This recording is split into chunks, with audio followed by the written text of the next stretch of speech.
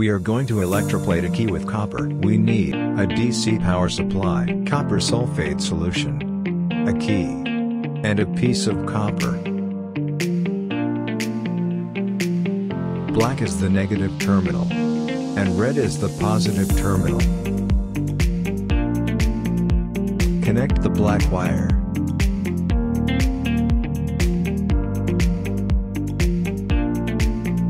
And then connect the other end to the key.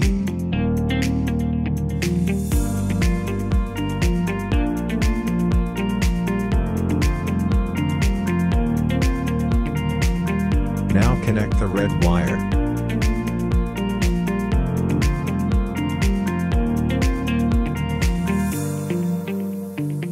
And connect the other end to the piece of copper.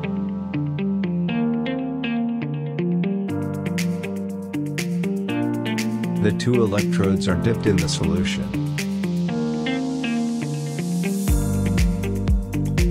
Then set the voltage of the power supply to about 2 volts. Turn on the power supply to start electroplating.